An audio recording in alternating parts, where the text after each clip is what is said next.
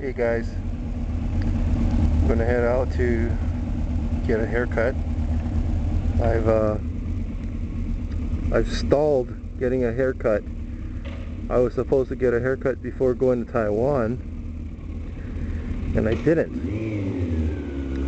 because I ran out of time. Then, when I came back from Taiwan, I was so busy taking care of things, and I was supposed to get a haircut before going to Canada, and I didn't. So my hair's been growing so really long, and it's been bothering me a lot. And now I'm gonna take the time to go there and get my hair cut. Oh, did I just trip a car alarm? Okay, so finally, I think after I should have gotten a haircut a month and a half ago. I've just been delaying it, and here I am.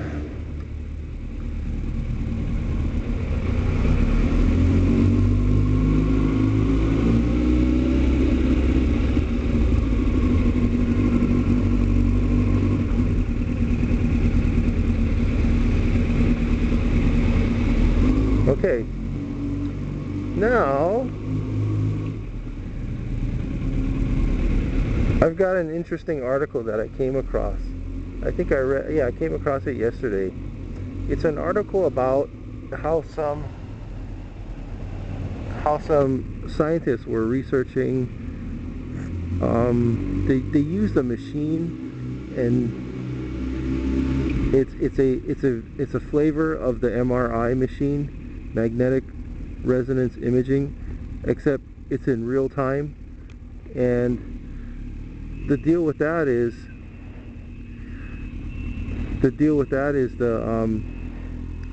they use the real-time MRI machine to determine changes in the body and the brain's chemistry in real time. Just so what am I saying? The deal was these scientists, they were trying to figure out what they were given a series of psychological tests, and they were trying to compare altruism and selfishness. And what they found was, in some people, there was a strong link between people that were altruistic, and people that were altruistic created certain chemicals in their brain, and people that were not just did not. So what it was really saying was there's a strong link between those who are generous, are biologically generous, and those who are selfish, or it implies that those who are selfish are biologically selfish. That's how they are. And does that mean that the spots on a leopard do not change? Meaning that people are the way they are, and they can't change because that's how they are. They're biologically the way they are. It raises a lot of interesting, very interesting questions. A lot of interesting philosophical questions. It's really incredible how, when they combine psychology with biology, or with they have two cross disciplines, and they find out something very unique that becomes, a big philosophical issue, using technology to come up with that stuff. I find that stuff incredibly fascinating. What I'm going to do is I'm going to get that article, and I'm going to attach it to a link on the vlog, so you can click and read that article yourself.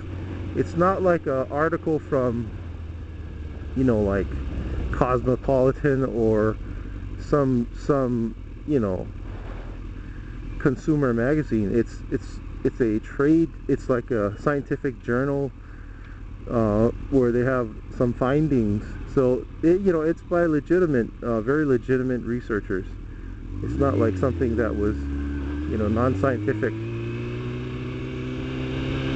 I think a lot of these things, I had a lengthy discussion, an email discussion with one of my buddies on this topic, and we got to talking about women and dating. And I like to take information that I've acquired and I've learned, and I'm a big applications guy. I like applied information, taking knowledge and see how I can apply it. And we got to talking about, is it really so that I don't know where I think, let's see, how did it work out? How did it go? Okay,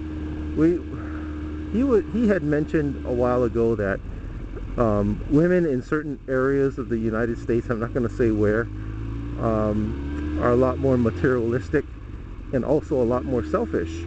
Now, in a previous vlog I had talked about materialism and the development of materialism at a very young age as a result of family time. The more family time you spend, the less materialistic children will become. And I like to formulate a bunch of social philosophical theories here, and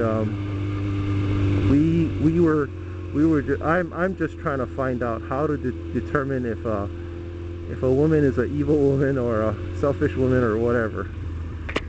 And more on this later.